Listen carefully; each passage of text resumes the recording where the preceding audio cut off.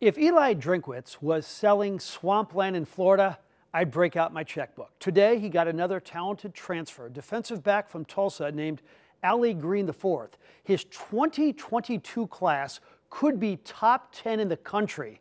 Mizzou has never done that. Now, one of the smartest things he did was to build his house a mile away from the campus. By being that close, it allows him to bring recruits to his home for unofficial visits. That was some shrewd real estate work.